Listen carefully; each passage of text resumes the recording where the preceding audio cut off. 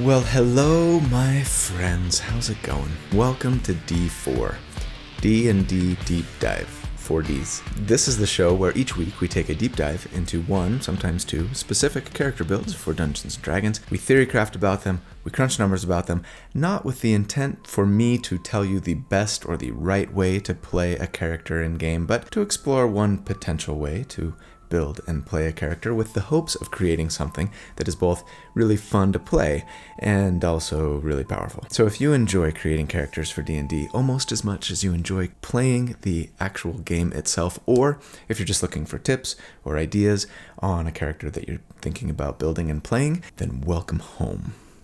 This is where you belong. I'm so glad you're here. Thank you for being here. My name's Colby. And you are? Really quick, if you would be interested in getting a cheat sheet written step-by-step guide on how to recreate this character and any of the other characters that I build on this channel, so that you don't have to go back and rewatch the video or take notes, but just kind of follow that guide, then I would hope you would consider joining the channel as a member. There should be a little button down there that says join. If you click on it for $2 a month, you can get access to that cheat sheet right up, and also it's a nice way to support the channel and help me create more and better content. So big shout out and thank you to my channel members, and for everybody else, you guys are also awesome. Thank you for being here, watching, subscribing, liking, commenting. Those are all also ways to support me, and so I'm grateful to you for doing those things. Thank you. All right, I've had a lot of requests over the years to do an Oathbreaker Paladin, and with one exception, and that's where they were part of a 2-character team-up build that I did, the Necromancer and the Oathbreaker. I've never so much as dipped into Oathbreaker before, despite the fact that the subclass is incredibly strong, among the strongest, I would argue, as we will see. In fact, I would even argue that they are the best sustained damage character in all of Paladindom in D&D 5e currently. And there's really one main reason for me shying away from Oathbreakers to date. And it's really in this little bit right here that we read from Wizards of the Coast in their description of the Oathbreaker. A paladin must be evil to become an Oathbreaker. I think this might be, correct me if I'm wrong, the only instance where the game itself dictates to us what our alignment must be in order to play a certain subclass. Does the Death Cleric? Let's look. No? No, not even the Death Cleric. Even like the old school 5e races that tended toward evil usually just said that a race was usually evil, right? Not that a player must be evil in order to take that race. And the thing is, I'm like the type of person who has a really hard time playing a bad guy in like any RPG, even video game role-playing games a la BioWare stuff, right? Where you're always given dialogue options, and there's always like the good guy dialogue option and like the bad guy dialogue option, and then maybe sometimes the funny guy dialogue option. And by guy, I mean girl, because we all know that Shepard is female. Anyway, I have to seriously force my hand to click that bad guy choice when I make it every single time. And even then, it's only after I've gone through and played the game to completion already once through, so I can tell myself, it's okay, man. This isn't how it really happened. I just want to see what would have happened if Shepard would have punched that reporter in the face. I'm not really a renegade. Revan was a good Jedi, right? So how in the world am I going to play an actual evil character for an entire D&D campaign? I just don't know if I could do it. But guess what? There's good news in that we're playing D&D here, not a video game, right? So as long as your DM approves, you can kind of do whatever the heck you want. Sure, the book says you have to be evil, but maybe, just maybe, you can convince your DM that, I don't know, maybe you were initially a follower, whether like a cleric or some sort of evil knight, pseudo-paladin of Lolth or Bane or Tiamat. But now you have seen the light. You broke your oath to that evil god and have vowed to never serve that god and their evil ways again. It might make things a little bit awkward as an Oathbreaker to have all of these abilities to control and buff undead, but you might reflavor that as something other than undead, or even hand wave it and say, hey, some of these powers just kind of stuck around, even though I'm a good guy now. A la other famous anti-heroes like the Crow, or Casey Jones, or the Punisher, or insert your favorite, I'm not really a bad guy, I'm just misunderstood character here. I mean, Heck, even Jeremy Crawford himself gives you a stamp of approval right here if that's what you're into. Check out this Twitter thread from 2020 if it helps you sleep better at night.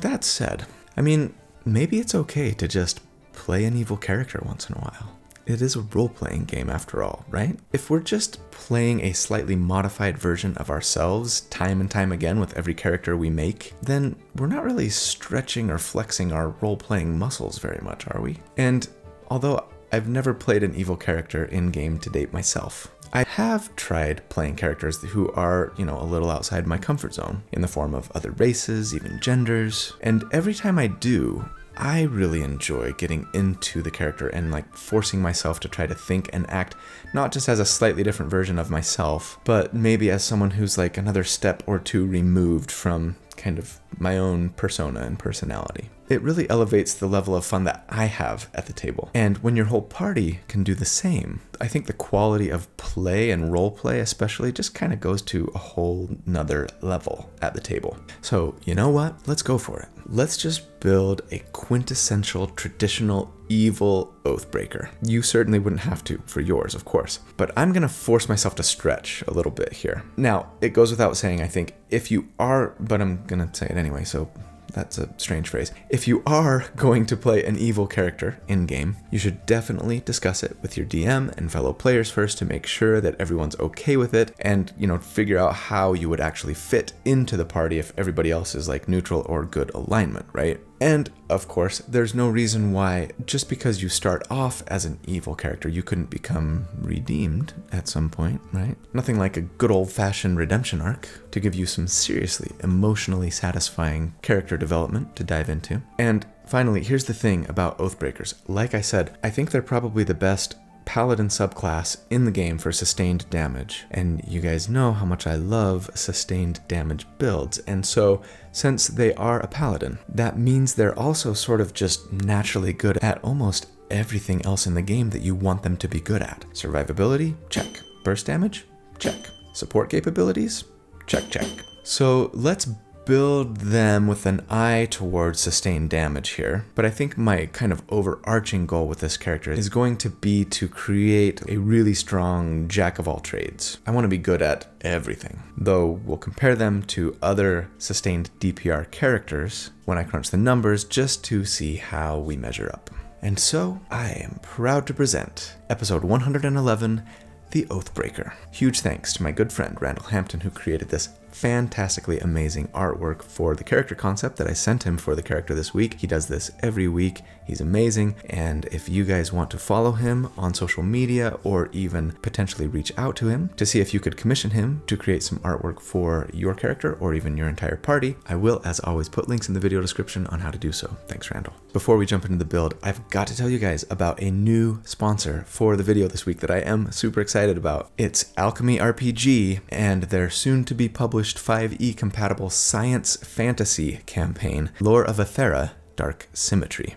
This campaign is in the very final days of their Kickstarter. At the time of this recording, they've already blown past their initial funding goal by over 8 times, but at the time of release, there's only a couple of days left. The Kickstarter ends October 6th, so do not delay backing these guys if you think it looks as amazing as I do, and let me tell you why I think it looks amazing. Dark Symmetry is the second installment in the Lore of Aetherra saga, the first of which you guys might have already heard of. It's called The Lost Druid. Dark Symmetry is dedicated to exploring the underwater city of Chrysalia and its technological mystery. It's a 300+ page campaign setting and adventure. It takes you all the way up to character level 10, and you can either pick up the story right from the beginning of this book, or if you've played the first part, The Lost Druid, you can continue the saga here. Speaking of, if you missed The Lost Druid, but you want to check it out, if you back this project at a variety of higher tier levels, you can pick up both The Lost Druid and Dark Symmetry in either a standard or limited edition form. Together, these two books form just the first half of a grander overarching epic saga. This world that Alchemy RPG has created looks and feels absolutely gorgeous and intriguing. You know, if you enjoy mixing a little science with your fantasy, or if you just think that exploring exploring and helping to save an extensive and thriving underwater city at your D&D table sounds fun, you really ought to check out Dark Symmetry. And they even add a really cool crafting system that they build right into the campaign. It's called Aethercraft, where you can tap into the alchemical and magical qualities of the world around you to create and even improve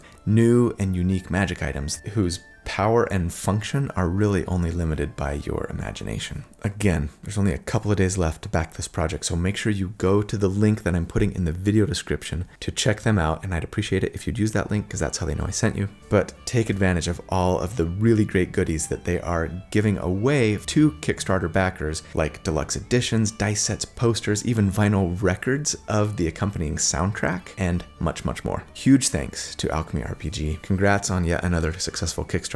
This product looks amazing. Can't wait to see the finished version. And let's jump into the build. All right, at level 1 for our starting class, yes, we're gonna start with Paladin, if you can believe it. Now, my image of this character actually has them starting out with like the best of intentions. There might be a darker side to them, but if so, it's one that, for the moment at least, they're trying to suppress or overcome. They're trying to be good, but it's so hard. I do think that they would be dealing perhaps with some sort of trauma in their past and their backstory that they're trying to put behind them. It could be as simple as like a tragic death of a loved one, to a villain wiping out their entire village, or to something even more existential, like struggling against the feeling that nothing they do seems to really make a difference in the world, and the only thing that makes right is might. Regardless, at this point they have come to see becoming a paladin as a way to help them overcome whatever darkness is inside them that they're wrestling with. Now, as for our race, there is a very important feat that I want on this character, and I really want to start off with it at level 1, so I'm gonna go custom lineage, which will let us take a nice half feat later on and still get our ability score to 18 at that point, which makes me happy. As for the free feat that we get to start off with as a custom lineage character, I'm going to take Polearm Master, but don't worry, I'm not doing what you think I'm doing. You keep using that word. I do not think it means what you think it means. As a reminder, with Polearm Master, we get a slew of nice benefits. First off, when we use the right kind of weapon, polearms like halberds, but also including spears and quarterstaffs, we can make an opportunity attack with them when an enemy leaves or enters our reach, which can be very nice. Second, if we take the attack action with the aforementioned right kind of weapon, sans the pike, then as a bonus action we can make another attack with the butt of the weapon, the blunt end, right? Which we affectionately refer to as our butt action.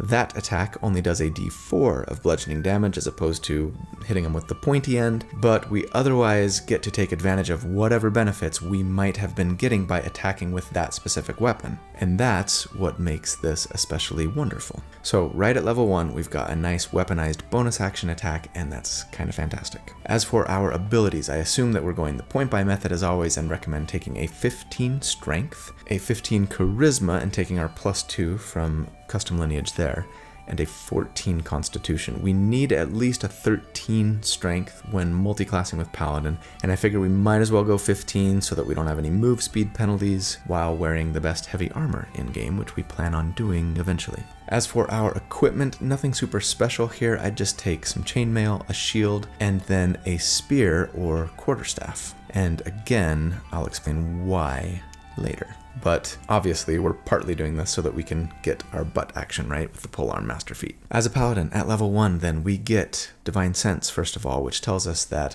charisma modifier times per day, and with our action we can detect any undead, fiends, or fae within 60 feet of us, not behind total cover. That will be useful once in a great while. But then we also get the very nice Lay on Hands feature, which tells us that we get 5 Lay on Hands points per level of Paladin we have. These reset on a long rest, and then with an action we can use them to heal a number of hit points equal to the Lay on Hands points we spend with a touch, or by spending 5 points we can cure a poison or disease. This is a really great support feature that all Paladins get access to, and it scales really nicely as well. At level 2, we get a fighting style, and I'm going to commit to using a one-handed weapon and a shield on this character throughout their career. Personally, I would plan on going with a spear And I absolutely love the image of a shield and spear user. Honestly, maybe I just watched 300 too many times. Or more accurately and nerdily, I loved doing hoplite rushes, playing as the Greeks in every single version of Civilization to date. So with the dueling fighting style, we get to add 2 damage to attacks that we make with a melee weapon when we're holding it in one hand and no other weapons. And yes, that will even apply to our butt action that we make with that weapon, thanks to the Polearm Master feat, and that's really nice. Also, as a paladin at level 2, we get Divine Smite. You know it, you love it. When we hit with a melee weapon attack, we can choose to spend a spell slot to do extra radiant damage on that attack. It's 2d8 for a first level spell slot, and then it goes up by another 1d8 for each additional spell slot that we spend, capping at 5d8 or 4th level spell slots. We also get to add another d8 of damage if we're attacking undead or fiends. Similar to the Holy Warrior build that we did, and I actually view that character as almost like the antithesis of this one in many ways, though they have a lot of similarities, of course. It's kind of a yin-yang thing we've got going with these two characters, but like that character, I'm not really building around this incredible feature, though I will account for it when I crunch numbers, only adding the extra smite damage when we crit. Not that you should only smite when you get a critical hit, but I figure most of us do, so long as we have the spell slot to spend, since, for now anyway, thanks 1D&D, when we get a critical hit, we get to double all the dice that we're rolling for that attack, right? So it seems like a really decent way to try and account for this feature when we crunch numbers, but in a way that's somewhat sustainable. We also do get spells here, of course, and the 2 that I'd be sure to grab are fairly standard for paladins the world over. Cure Wounds for a nice little heal if you need it, and especially if you're out of Lay on Hands points, and then Bless, which is one of the best buffs in the game, letting you bless 3 party members, including yourself potentially, so that with your concentration and for 1 minute you can add a d4 to all of your attack rolls and saving throws. And it just never gets old, this spell. I love it, you love it, everyone loves it, except the Dungeon Master. Dungeon Master probably doesn't love it. At level 3, we get Divine Health, and that makes us immune to disease. Fantastic. But then we also get our Sacred Oath, and for the first time ever in any character build, when it comes to our subclass for a character, I'm gonna say pick your favorite. Because we're gonna be breaking this oath later, right? I would say make it something super righteous, so that your fall is just that much more dramatic, right? No Vengeance Paladin, no. Go like Devotion or Redemption. Let's be like holier than thou to the 9s. Now, of course, you don't have to, I believe, take another oath first necessarily before you then become an Oathbreaker. But I think if you're gonna go Oathbreaker, especially evil Oathbreaker, we should, for dramatic purposes if nothing else, swear a different oath first so that we actually have something to break, yeah? Again, work this out with your DM, of course. But at level 4, now that we've got our goody two-shoes oath in place, it's time to break it. And what better way to do that than with the interposition of a sinister and dastardly otherworldly patron. So yeah, at this point in our hero's story, they are approached by an otherworldly being with promises of power in exchange for their service, or pact. Why does our anti-hero want this power? For vengeance? No. That's simply the story they tell themselves in order to assuage their conscience that is small and getting smaller all of the time. I think they're in it simply for the allure of greater power. They've realized that the darkness inside them cannot be quelled with catechisms and superficial righteousness, and have instead decided to just give in to temptation and embrace the power of the dark side. Whatever your reasons, yes, we are going Warlock here. And as a Warlock 1, we get our otherworldly patron, our Warlock subclass, and you guessed it, we're going Hexblade. Hey now, calm down, I get 1 a quarter. Last one I did was the Bard tank in June, so I'm safe. Now, we are here in Warlock for story reasons, yes. I do really love, like I say, the interposition of a Warlock level for the Oathbreaker, which is kind of the thing that instigates that breaking of the oath. I feel like every good, bad Oathbreaker needs a solid evil influence that leads them to break their oath, right?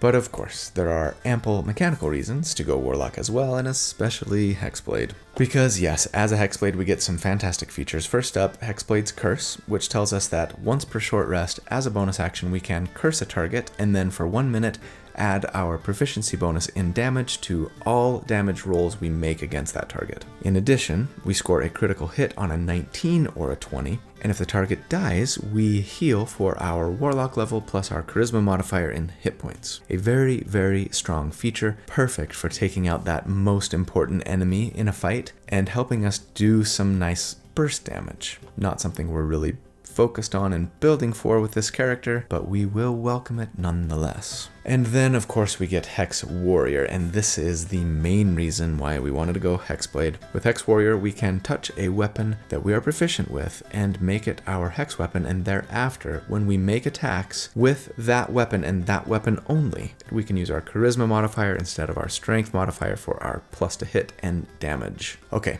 get comfy because we're going to be here for a minute.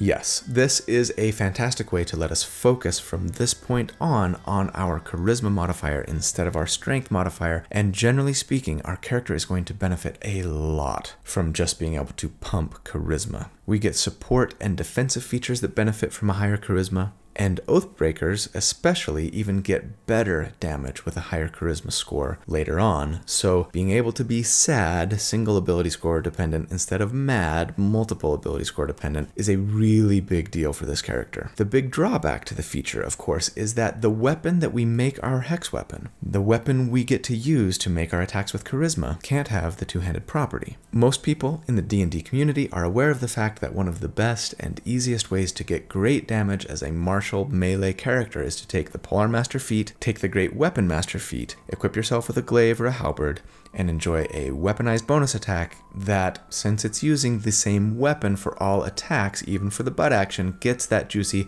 plus 10 to damage on every single attack that Great Weapon Master gives us, right? But if we wanted to do this with our Charisma score instead of our Strength score, we would have to take 3 levels in Warlock so that we could get to the Pact of the Blade feature, because Hex Warrior says if we do that, then essentially the weapon can be two-handed. But here's the thing, I don't want to invest 2 more levels into Warlock. You might, in which case I'd say knock yourself out. It's just tough because if you go 3 levels into Warlock, then you're going to want 4 levels to get that ability score increase or feat so that you can grab Great Weapon Master, which is why you're doing this in the first place, and not delay it. And if you're 4 levels into Warlock, you're going to want to take 5 so that you can get essentially extra attack and even your Eldritch Smite. And suddenly, if the campaign's only going to level 10 or so, like most campaigns do, you'd be a level 8 character with only 3 levels in Paladin, and the campaign's almost over, and that's not really an Oathbreaker.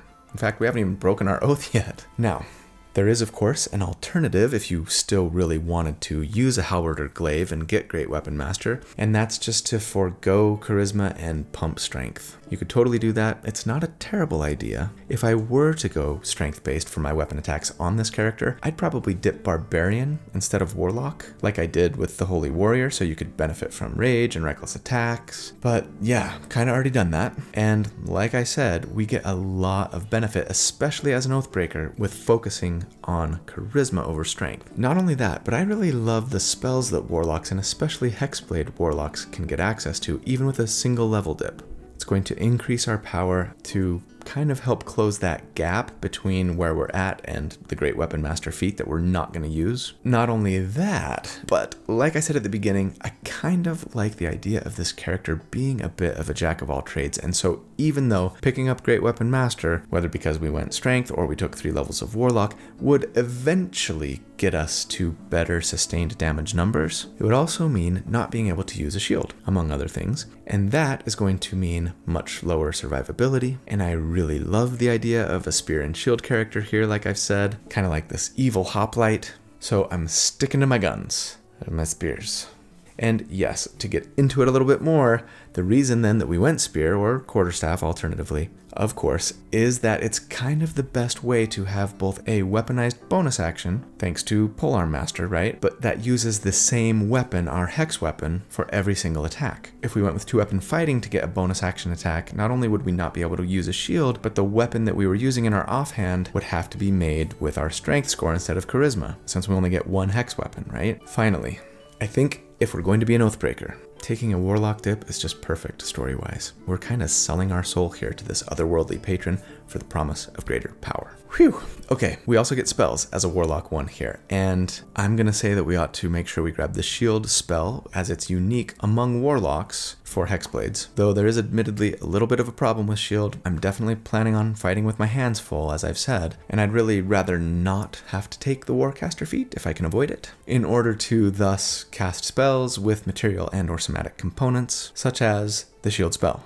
At our table, you can drop your weapon as part of your reaction that you need to cast the Shield spell, which again raises our armor class by 5 until our next turn. It's very, very strong. But if you can't do that at your table, then the Shield spell isn't going to do you a ton of good without getting Warcaster first. So plan on getting to that when you can. I should probably mention then that, yeah, I'm not really planning on needing to cast a lot of spells like in the middle of combat with this character. It'll likely be casting something at the beginning of combat that uses our concentration and then just drawing your weapon and going into the fray. But aside from Shield, I'd be sure to grab Eldritch Blast if you need a decent ranged attack cantrip, Arm of Agathis, which is unique to Warlocks and gives us some nice temporary hit points and even returns damage if we're hit in melee, and then, most importantly for us, the Hex spell. Hex and its less sinister counterpart, Hunter's Mark, can be decent ways to buff sustained damage, but they're not perfect. You cast Hex as a bonus action and then for 1 hour, which is pretty nice. And with your concentration, the enemy that you put it on has disadvantage with ability checks in an ability of your choice, and then any attacks against them do an extra 1d6 of necrotic damage on a hit. If your target dies, you can transfer the Hex to a different enemy with your bonus action again, and therein lies both the blessing and the curse of the spell. If your enemies are dying after a round of combat, it's generally not worth using this spell because you'd be giving up your bonus action every round to transfer it, right? When you could be using it to do more damage. So depending on the fight, depending on the enemy, you may or may not want to use Hex. But for enemies who are surviving more than a round or two, and especially after we get extra attack later, the math often ends up making sense to use it. I'd be sure to have the spell so that I can pull it out when the time's right. But at level 5, we have given in to the temptation that our otherworldly patron has offered, and as a result of either our allegiance switching or maybe our entire worldview switching, it is time to break our oath. We just can't pretend any longer. It is time to be authentic to our true dastardly selves. So yes, we're going back to Paladin so that we can do just that. We are switching our oath to Oathbreaker, and here is what we read from Wizards of the Coast on the Oathbreaker Paladin. An Oathbreaker is a paladin who breaks his or her sacred oaths to pursue some dark ambition or serve an evil power. Whatever light burned in the paladin's heart has been extinguished. Only darkness remains. All right, pretty straightforward. So when we do swap our subclass here, we get the 2 Channel Divinity options for Oathbreakers. As a reminder, of course, we can use our Channel Divinity once per short rest to do 3 things. All paladins get Harness Divine Power, which lets us once per day, after a short rest, recover a spell slot up to half your proficiency bonus rounded up. But then also Oathbreakers get 2 unique uses of their Channel Divinity. First up, we have Control Undead, which tells us that as an action, we can force an undead to make a wisdom save, or they have to obey our commands for 24 hours. That's kind of awesome if you can find an undead to use it on. That undead must have a challenge rating lower than our paladin level, but still, you know, that would be challenge rating 3 for now. Challenge rating 3 undead monsters can be somewhat powerful. Mummies, wights, even skeletal owlbears. And yeah, it goes up by 1 CR for every paladin level that you gain. That scales quite nicely. Not bad at all. I hope you get to run into lots of undead. Because if not, we will likely be using the second option available much more frequently, and it's actually quite good as well. Dreadful Aspect. This lets us use our action to cause any creatures of our choice within 30 feet to make a wisdom save again, or be frightened for 1 minute. As a reminder, frightened creatures have disadvantage on attacks and ability checks while they can see us, and they can't willingly move closer to us. So yeah, it's a pretty great debuff and control option. Though they do get to save again after every round, and the effect ends if they simply end their turn more than 30 feet away from us. But that means that they're both moving away, ending their turn, then probably having to dash to get back into combat. So it's likely 2 turns wasted there. Not bad at all. And yeah, this is a really juicy level for us because also at Paladin 4, of course, we get our first ability score increase or feat, and since we have a 17 charisma, I'm thinking we take Fey Touched here, one of my very favorite feats. It gives us a +1 to, for us anyway, our charisma score, putting it at a very lovely 18. And then it also lets us learn the Misty Step spell for some always super handy teleportation, which we can use once per day without spending a spell slot or thereafter using spell slots if we have them, plus one other first level spell of our choice so long as it's from the enchantment or divination schools of magic. We've already got all of the divination or enchantment spells that I could ever want, right?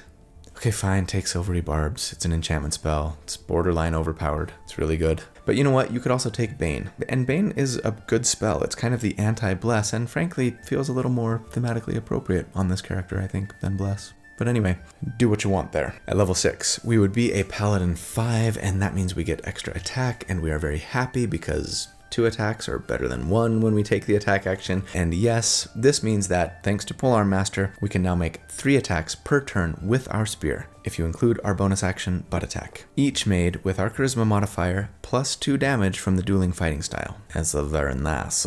We also get second level paladin spells here. Oathbreakers get Crown of Madness for free, which isn't a terrible control option if you want to use your concentration and your action to sort of tell your enemy that you're controlling what to do. And then, maybe intriguingly, the Darkness spell. Now, we could have taken Blind Fighting as our fighting style instead of dueling, or taken one more level in Warlock to get Devil's Sight, and thus, yes, deployed the effective, if sometimes obnoxious, I'm fighting my enemies in a bubble of darkness that I've cast around myself, and I therefore have advantage on my attacks and they have disadvantage against me, right? I've decided not to go that route for this character, though I do think it can be an effective tactic, and it's one that I've used often for builds in the past. It even would make a lot of sense thematically, I think, for this character. So, you know, discuss it with your DM, discuss it with your other party members, maybe consider it if nobody else is doing anything at the table to get you consistent, reliable advantage. But as always, use with caution. I'm not going to assume that we're using it when I'm crunching the numbers. Mostly, I suppose, you know, since we're not suffering that -5 penalty to hit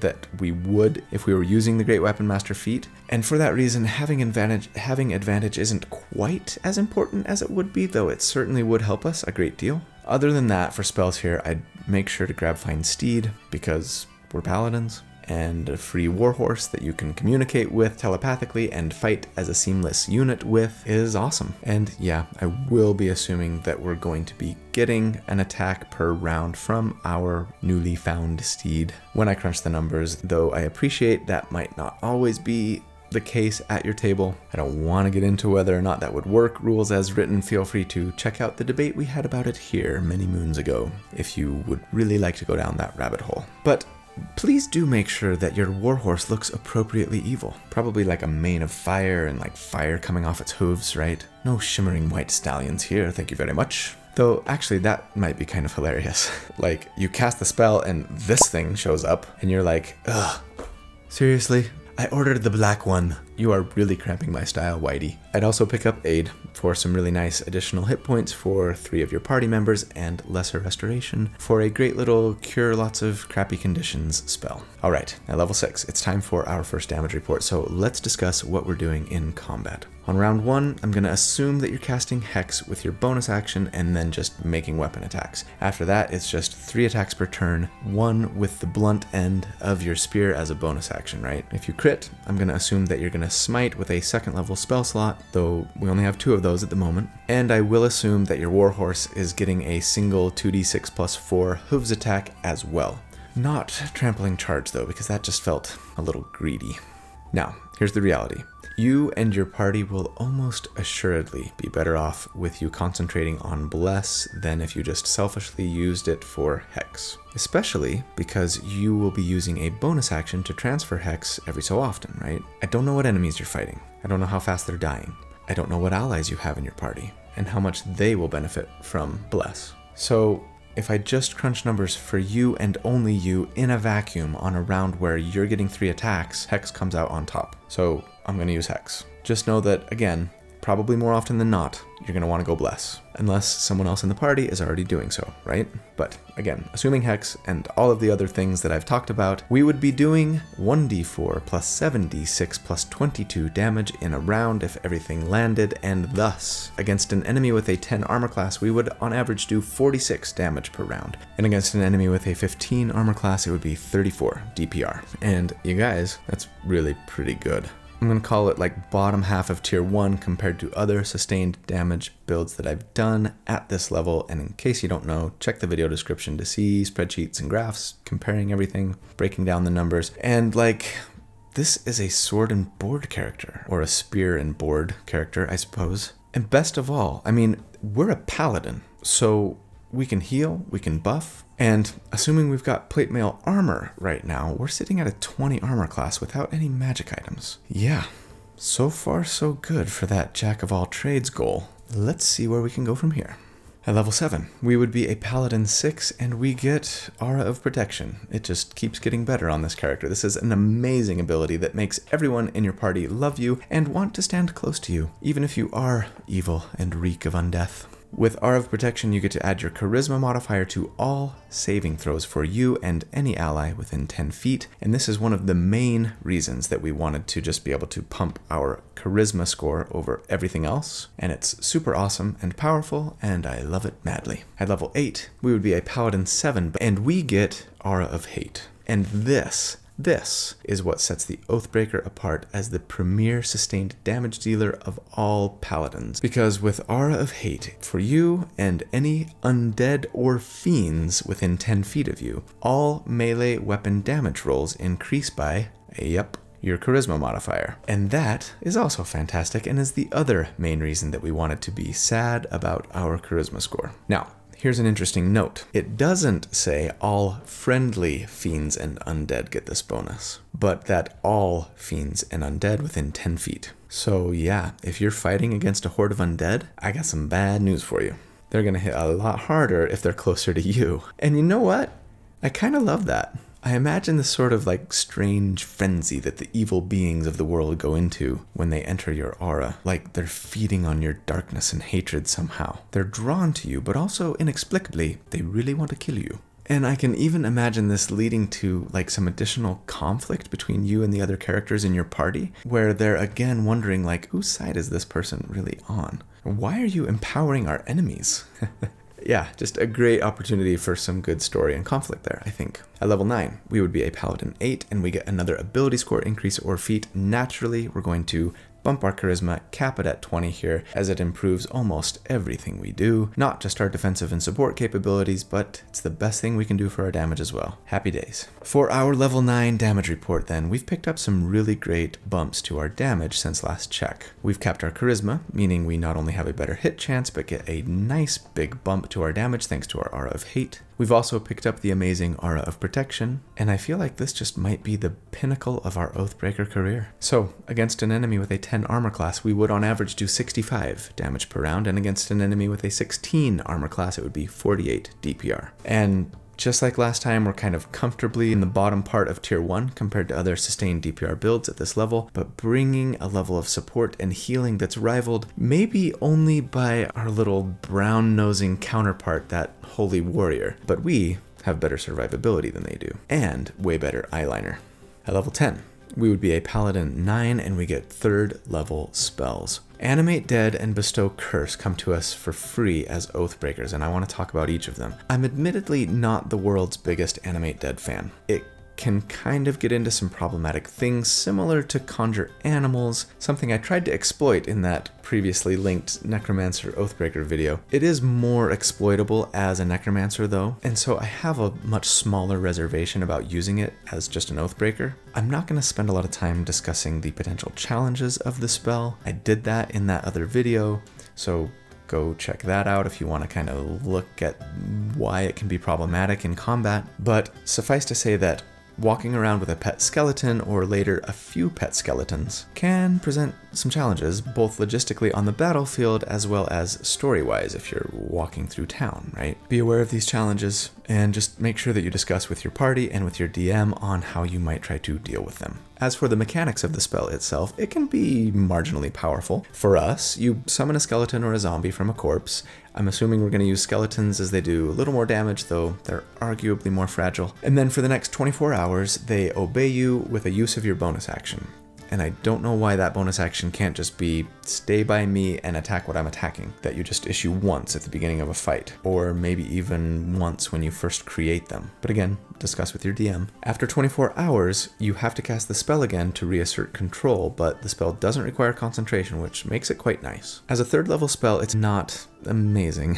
One skeleton's only going to do a d6 plus 2 of damage, whether they're using their short bow option or their short sword option. And they only have a 13 armor class with 13 hit points. Of course, thanks to our Aura of Hate, our skellies do significantly more damage as undead. And the spell does scale pretty nicely, giving you 2 more skellies for every spell level that you upcast it. I will assume that you've got a skelly in your pocket when I crunch numbers from here on, and yeah, again, would generally advise to keep them 10 feet behind you using their short bows so that they can hopefully stay a little safer and be able to attack from range. Bestow Curse, the other free Oathbreaker spell here, might be worth using your concentration for once in a while, as it's a nice way to put a potentially strong debuff, or a little more damage I guess, on a single target. But the spell doesn't really shine in my opinion until you can upcast it as a 5th level spell, where it no longer requires concentration to use. As for the other 3rd level spells I'd recommend here, there's lots of great support options like Aura of Vitality, Revivify you should definitely consider, as well as Dispel Magic, always handy. But the 2 I would discuss for damage purposes here are Crusader's Mantle and Spirit Shroud. With Crusader's Mantle, you and every ally within 30 feet get an extra d4 of damage with their weapon attacks. Considering that we've got now a warhorse and a skeleton that would benefit from that, not to mention the rest of our party, of course, it's definitely worth considering using. That said, Spirit Shroud is going to look slightly better on the spreadsheet. Our hit chance is a lot better than our skellies or our warhorses, and Spirit Shroud does an extra d8 of damage to all of our own attacks for 1 minute without the need to transfer it from target to target with a bonus action like Hex. Spirit Shroud also has the added benefits of slowing your enemies down if they're within 10 feet of you, letting you choose a damage type that the extra damage does between cold, necrotic, or radiant, and even preventing an enemy that you hit with this extra damage from regaining hit points until the next round. And despite all of that, you still might be better off with Bless, especially if you upcast it. And you also might be better off with Crusader's Mantle if you consider your entire party. But again, I'm just going to use Spirit Shroud here for number crunching, as I'm only considering our character. Know your options and make the better choice in game, yeah. At level 11, we would be a Paladin 10, and that means we get Aura of Courage, which tells us that you and your allies within 10 feet can't be frightened while you're conscious. So now you can both cause fear in your enemies thanks to your channel divinity, and simultaneously make you and your nearby allies immune to fear from outside sources. You are like the total fear master right now. That's awesome. At level 12, we would be a Paladin 11, and we get improved Divine Smite, yet another amazing sustained DPR that all Paladins get, letting us add a d8 of radiant damage to each of our melee weapon attacks. Free damage is happiness. At level 13, we would be a Paladin 12, and we get another ability score increase or feat. With our charisma score capped, I think I would either look to take Warcaster if you really want to be casting spells with your hands full, and in that case maybe you should have taken that sooner, right, and not be capping charisma until now. Or be looking to shore up your defenses here with maybe Resilient Constitution to give us proficiency in our Constitution saving throws and thus concentration checks. Though with Aura of Protection, that's a little less important than it would be for the non-paladins of the world. You might instead just want to take Tough for more hit points, or bump your Constitution score to kind of split the difference. Sentinel could be fun to give you reaction attacks against enemies who attack an ally, including your Skelly Bones or your Evil Warhorse, right? Not to mention being able to stop an enemy in their tracks when you hit them with an opportunity attack. Anyway, I'm just gonna say,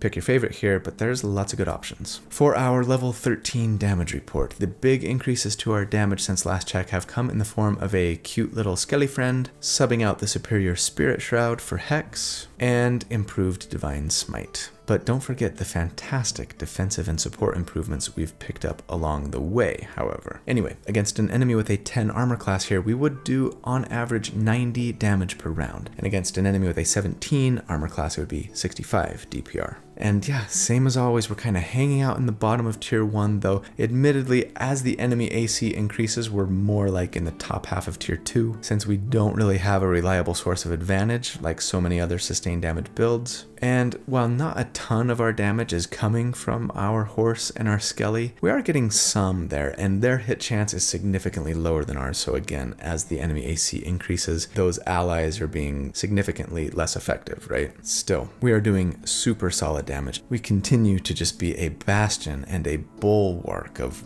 bombacious badassery and buffing and other B words.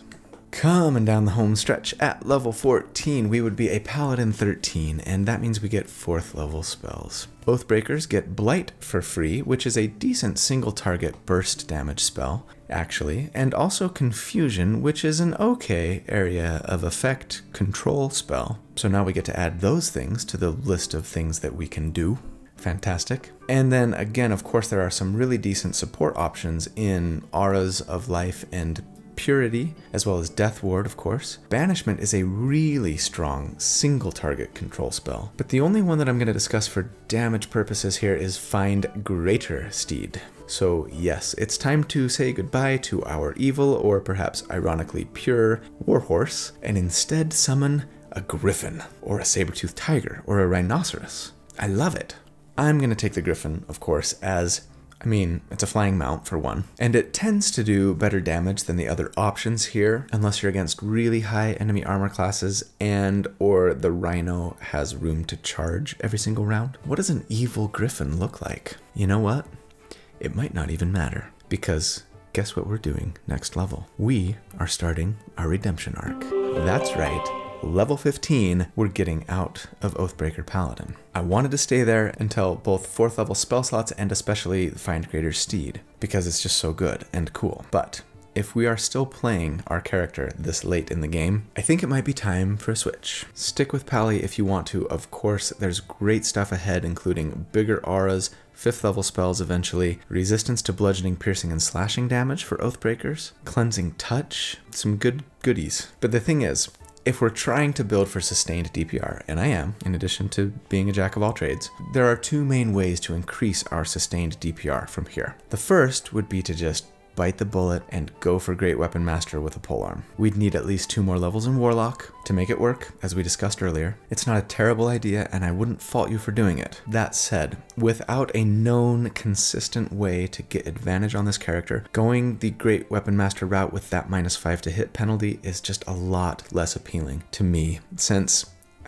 even like at a 17 or 18 armor class, I think you'd be turning off that Great Weapon Master feature, again without reliable advantage. And at this level, higher enemy ACs are almost the only thing that you're going to see, right? Of course, we still could go like the Darkness Devil Sight route, but I don't really want to. So yeah, don't love this option. The other way to improve our DPR is via higher level spell slots. Being able to upcast Spirit Shroud and Animate Dead as high as possible will do nice things for our DPR. Unfortunately, if we just stick with Paladin, we're not going to get to 5th level spell slots on this build by the time I stop it at level 17. As a half caster, our spell slot progression is just super slow. And since we dumped Intelligence and Wisdom, this means that if we wanted a full caster option, we've got Sorcerer and Bard. And either are fine options really, I think, but for me, the one I really want, especially for story purposes, is Sorcerer, because as a Sorcerer, at level 1, we get our Sorcerer subclass, our Sorceress origin, and that means we get to go Divine Soul. That's right, like I said, it's redemption time. See, Divine Soul Sorcerers are kinda like clerics, but like with better blasting capabilities. Light Cleric says, hold my beer. So yes, I want this to be a huge moment in my character's story arc here. What happened to change your heart or mind? An encounter with a divine being who saw a spark of good in you and decided to imbue you with some sort of heavenly blessing? Did you pass through some sort of trial where you were forced to choose between additional power or those you had come to respect and care for and maybe love? Perhaps inspired by the deity that you had originally sworn an oath to? You've now made the better choice and found redemption after all? I don't know, but I can't wait to hear the story. Whatever your reasons, yeah, we're taking Divine Soul Sorcerer here to finish out our career. And as such, we get the Divine Magic feature, which essentially gives us access to both the Sorcerer and the Cleric spell lists, which means we can pick up things like Guidance and Healing Word to make us even better support characters than we already were. In addition, we get the really nice Favored by the Gods feature, which lets us add 2d4 to a missed attack or failed save once per short rest, and that is super clutch when we need it, whether offensively or defensively. I love this feature. At level 16, we would be a Sorcerer 2, and we get Font of Magic. These are our sorcery points. We get 1 sorcery point per level of Sorcerer, and for now we can only use them to create additional spell slots, which is not a bad use of them. But then at level 17, finally, for us, we'd be a Sorcerer 3, and that means we get Meta Magic. And so yeah, we can pick 2 Meta Magic options that we can use those sorcery points on to enhance our spells in a variety of ways. I'm just going to say pick your favorite here for Meta Magic. Nothing I'm going to say that we have to have for sustained DPR purposes. It would definitely be nice to like Quicken spell Bless or Crusader's Mantle, casting it as a bonus action instead of an action on our turn, and then still being able to make a couple of weapon attacks in the same round, right? But anyway, Meta Magic is awesome. Pick your favorites. Sticking with that theme, we get 2nd level Sorcerer spells here, and again, nothing I would say we have to use in combat for damage, so pick your favorites, but you might want to consider Spider Climb, Tasha's Mind Whip, Vortex Warp, Warding Bond, Web. Lots of good choices for control, utility, and support. Just making us that much more well-rounded than ever. And then, yes, thanks to how multiclassing with spellcaster classes works, we would now have a 5th level spell slot. So we can upcast Spirit Shroud, giving us 2d8 of damage per hit. Alternatively, we could use it to upcast Animate Dead, but 2 more skellies is going to do less for us than another d8 per attack of our own. And of course, you might decide to concentrate on something like Bless or Crusader's Mantle or even Bane or something else. But for number crunching purposes, I'm going with Spirit Shroud, and that brings us to our final damage report at level 17. Since last check, we've added another d8 of damage per attack thanks to upcast Spirit Shroud. We've got 3 skeleton companions now if we cast Animate Dead with a 4th level spell. We can smite for 5d8 if we need to on a crit, or otherwise, of course, but I'm just calculating it for critical hits. And we even get to ride on the back of a flying, glorious griffin, all while bringing boatloads of burst damage options, support and buffing and utility, and even some control options with fantastic survivability. When I said earlier that we're at the pinnacle of our character's career, I lied. But against an enemy with a 10 armor class here, we would now do 128 damage per round on average. And against an enemy with an 18 armor class, it would be 86 DPR. We've broken the Centennial Barrier and are at this level kind of in the upper half of tier 2 compared to other sustained DPR builds. And considering everything else that we are bringing to the table, that's kind of amazing. All right, final thoughts. Our tier score, if we take all of the damage that we do at each of the armor classes that we calculate for at each of the damage reports that we report on and just average them all together, is a 55, putting them just barely ahead of the Eldritch Blade Master and right below the Crypt Fisher, near the top of tier 2. And I mean, you guys already know what I'm gonna say here, right? Like, to do this level of sustained DPR while simultaneously bringing everything else that this character brings to the table, from support to utility to defensive capabilities to control, not to mention really potent burst damage between Hexblade's Curse and Divine Smite. Jack of all trades, mission accomplished. This character is just so godly, or, well, I suppose ungodly, for most of our career anyway, but in an insanely powerful, like a good at everything kind of way. It's as though the worst paladin of all is kind of the best paladin of all. They would be so much fun to play, and you would be so good at so many things that I have to believe that all of your other party members are going to just covet their neighbor in you. That's right, you dastardly villain. Encourage your friends to break those commandments. Anyway, that's the build for the week. I hope you guys enjoyed it as much as I enjoyed putting it together. I had a lot of fun with this one. More importantly though, I hope you know how much I love you, because I do. You're awesome. Thank you for watching and doing all of the things that you do to support me and this channel.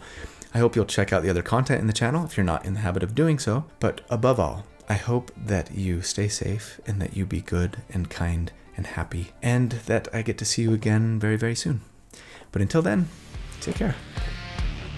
Bye.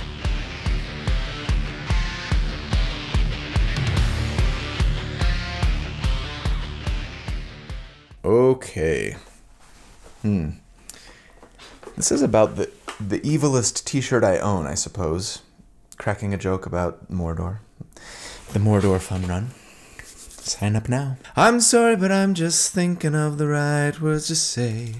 I know they don't sound the way I planned them to be, but if I had to walk the world, I'd make you fall for me. I promise you, I promise you, I will. I will. I will, I will, I will, I will. Today on One Hit Wonders from the 80s, When in Rome, The Promise. It's too bad our Oathbreaker couldn't keep his promises, am I right? Right? Alright.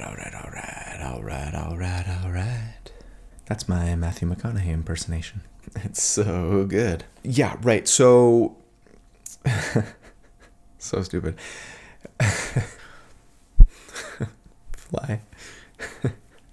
Get out of here. Don't say that. Do say that. As for the mechanics of the spell okay. We get 2 sorcery points per level of... We get 1 sorcery point per level of sorcerer. Hi.